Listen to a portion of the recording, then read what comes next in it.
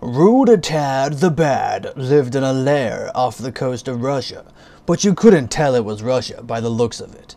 It just looked like a stupid little shack with a bunch of benches and stuff. Anyway, Roodatad the Bad was so bad, 'cause he was drinking all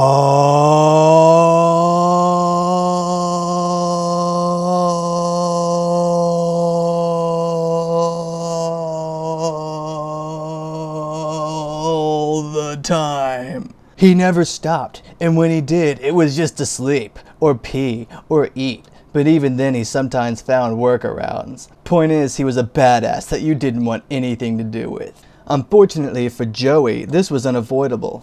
Roodatad was Joey's father's, brothers, sisters, aunts, uncles, cousins, gerbil's brother's, owner's mother's 8th cousin. Removed. Since Roodatad was the only living relative that Joey had left, he was forced to live with this distant relation of his. Joey tried to ignore the fact that Roodatad had killed off all the relatives, linking himself to this rather rude excuse of a dad, and instead focused on trying to stay alive. Roodatad the Bad was consistently attempting to kill off Joey.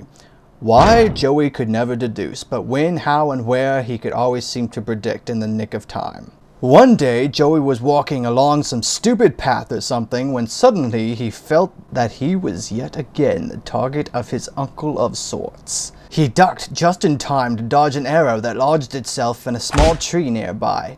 Joey called out to Roodatad and said, "You're a retard, Uncle Roodatad. I know you're bad, but you're never gonna off this lad." So one day, when Roodatad the Bad was especially drunk, Joey asked his uncle of sorts why he so desperately wanted to kill his own flesh and blood. Roodatad declared then and there that it was unfair that Joey should bear the burden of the foot. Indeed, unfair that anyone should carry the foot, for it was Roodatad the Bad that had caused the fuss about the foot in the first place. Joey was confused and made it quite obvious that he was perplexed by all this talk of feet.